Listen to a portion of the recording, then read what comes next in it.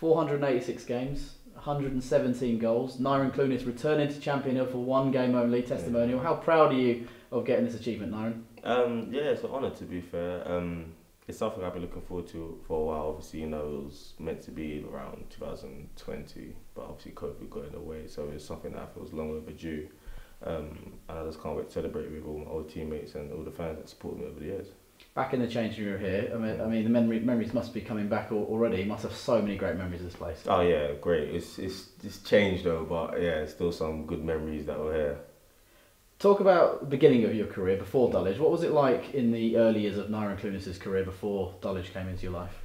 That's a very long time ago. I've been here even through youth team, so I didn't really have much football before Dulwich. I was at Fisher Athletic for a while, which is still ran by the management of Gavin and Caddy. But I used to just play football in the park, really around my area. I played for a local team called Peckham All Stars. And that was it really. Dulwich is literally the first stepping stone of serious football. And Dulwich, I think, snapped you up about 14 years of age, I think, weren't you? Yeah, so 14, 15. You broke into the first team as a very young man. What are your memories of those early years? Because it was obviously Gavin and Junior's early years at the club as well. Yeah, of course.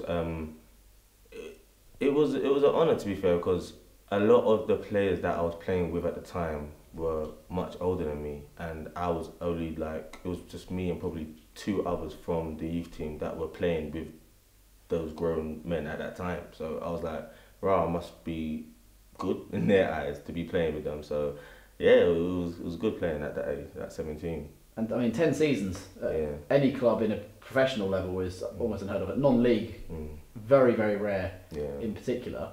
What is it about Dulwich Hamlet that made you want to stay year in, year out? It just felt like home, to be honest with you. Felt like family. Gavin, Caddy made me feel like I was at home. The supporters here were lovely. Everyone that worked with the club were just lovely people, and it feels like my local team as well. So I just wanted to push this team as far as I could. Gavin Cads had a huge impact on your career, not just a young man, but throughout the majority of your career. You played most of your career games under them too. What was it like playing for them, and how much do you owe them? It was a roller coaster playing with them. It's different emotions. They taught me so much things. I.e., like even if I win football games to this day and I haven't played well, the team hasn't played well, I still have a particular standard that makes me upset, even though we ain't won the game. I mean, even though we did win the game, I'm still upset because we didn't play well, and I know if we continue playing this way, we ain't gonna go very far. So they've taught me so much different disciplines in football, and I owe them a lot. And under them, 2 promotions, yeah, 2 very special memories. Talk to me about the 2013 side first. Yeah. What was it about that team that made them so special and were able to win the championship against Maidstone that year? We had the little Turkish fella in there, didn't we?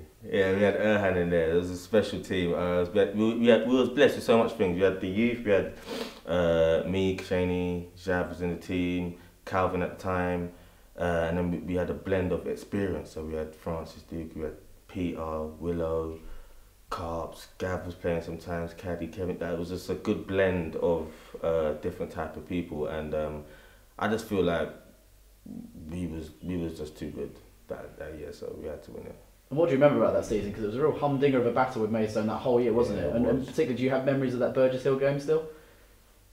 Yes, I do. I had anxiety at half time because we was losing. So I was like, ooh, are we going to get promoted today or not? But yeah, the battle with Maidstone was a big battle. I think we won away, to be honest. I can't really remember. I think so, yeah. But it was a good battle, yeah. But I think we deserved to go up there, yeah, by being champions. Because either side of that, you know, the word playoff and Dulwich Hamlet didn't have a very good history, and it took until 2018 to then get to the next level. Yeah. Again, another great side that you were part of. You know, talk to me about that team. That team, that midfield was great. I think any good team has a great midfield. We had so much experience in there, so much technique in there. We had the pace up front. Solid backline, to be fair. We kept a lot of clean sheets that year. Yeah, it's a special blend of players once again, and when you win things with particular players, it's people you never forget. And it was a real roller coaster off the pitch as well, because we were playing that playoff final at Tooting, of all places. You know, the penalty shootout. You weren't on the pitch at that stage, but what were your emotions watching on? Because you'd had a great season, you scored 20 odd goals that year as well, and you'd won everything in the end of season awards, hadn't you? Yeah. Now I couldn't watch. I didn't watch the post-winning until the highlights. So I was looking away because obviously, as you said, we ain't really had much luck in the playoff department. So. But I felt like it was our time. Yeah. You're now going to be representing both that 2013 side and the 2018 team when the game takes place on May the 7th. How much are you looking forward to welcoming your old teammates down and having a big old celebration with all of them? Yeah, I can't wait. I ain't seen a lot of them for a few years. Like the 2013 side, I ain't seen a few of them. But it'll be great to catch up, see what everyone's doing now. Just see everybody again. I think it'll be a great atmosphere. Even seeing everybody that's involved in the club, seeing them again, will be something that's special. Now, the two promotions are obviously going to be very high up in your top memories of being at Dulwich. But aside from those two, what other things stand out in your memories as being really great moments here? I would say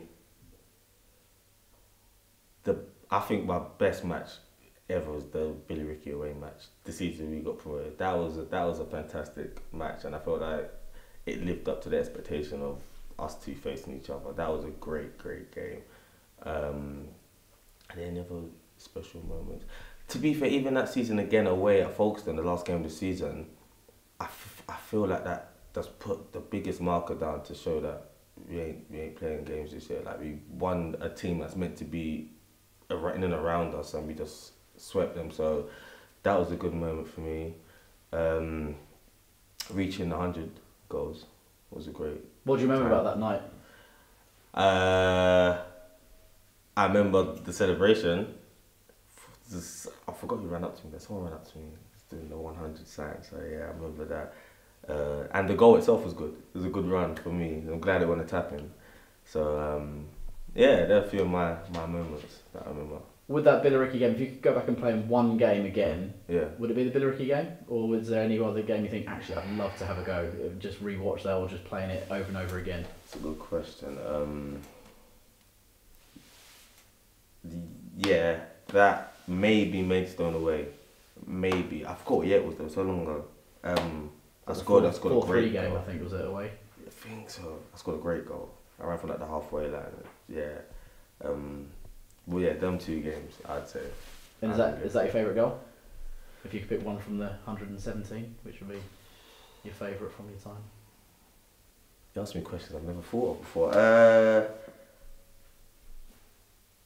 The Billy Ricky goal. Yeah, going around the goalkeeper. I'd say it's my favourite goal. And the celebration that I did made it a better goal. Yeah. And just finally, in terms of the May the 7th itself, any messages you want to pass on to the fans and thank them for their support to you down the years? Oh, no, 100%. I want to thank all of them, the new and old supporters, because when I was first here, there weren't a lot of people coming to support, and I feel like through the years of me being here, the crowds just grew and grew and grew, and it became such a family-based club. Like, even after the games, we'd be upstairs in the bar for ages, just drinking, talking to all sorts of fans, and so I just want to thank everybody that was there during my time here, and I hope you're all there.